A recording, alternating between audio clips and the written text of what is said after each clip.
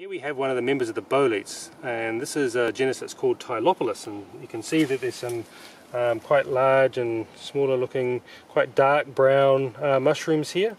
And so the boletes of course are pored fungi rather than gilled fungi, and so if we have a look, for Tylopilus has these white pores that you might be able to see here. The other thing that you can see with the species, they have this beautiful kind of burnished darky brown purple stem, and a very fat robust stem in comparison to the size of the cap. So these are very solid mushrooms.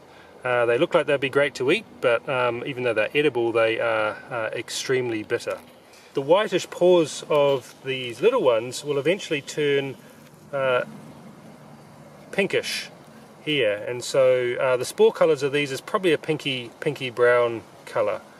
And so, like most of the boletes, these are ectomycorrhizal species. They'll be growing on the roots probably of manuka or kanuka that's growing around here, and so this is a native species, and not so difficult to find, usually difficult to spot because of its coloration, but really quite spectacular mushrooms.